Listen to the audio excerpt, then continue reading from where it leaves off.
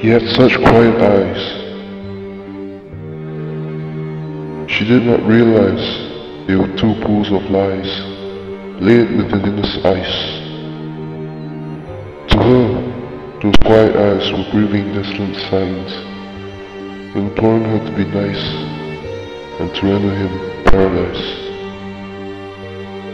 If only she had been wise and had listened to their advice, never to compromise within pleasure-seeking guise, she'd be free from the house of lies.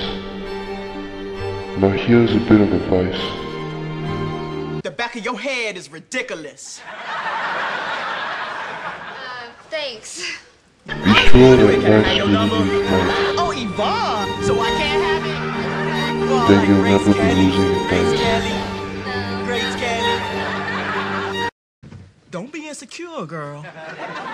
Own that ponytail. Work that updo.